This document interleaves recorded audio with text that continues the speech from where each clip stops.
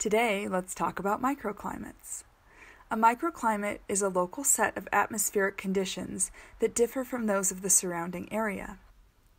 This could be caused by differences in the amount of heat or water received, and a microclimate can be as small as a few square feet or as large as square miles.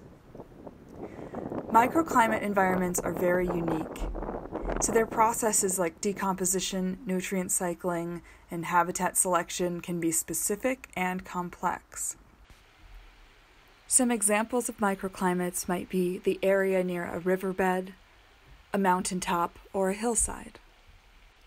Microclimates have specific conditions like soil type, humidity, temperature, and direction of wind that make them the ideal habitat for certain plants and animals, so they're very important.